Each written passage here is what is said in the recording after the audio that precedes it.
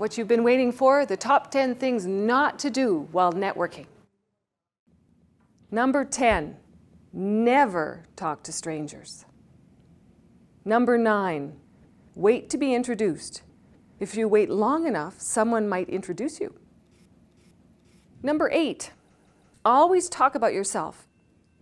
Take total control of the conversation and make sure the listener leaves with a full overview of your career and resume.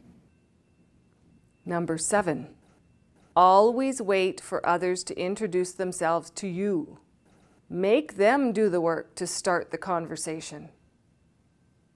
Number 6, only answer questions with monosyllabic answers. If you give them too much information, you'll never know what they will do with it. Number 5, don't worry about remembering their name. You will probably never see them again anyway. Number 4, always start a conversation with the same icebreaker. What do you think about this weather? Don't start by using free information like the event, the professional association, or things you know or observe. This is far too personal. Number 3, keep asking questions about any subject. Where do you live? Where do you work? Are you married? How much money do you make? Do you have kids? Is that a wig? How old are you? Why aren't you married? Number 2, if you meet someone at a networking event you haven't seen for a while and they don't remember your name, let them sweat. Don't tell them your name. They should know better.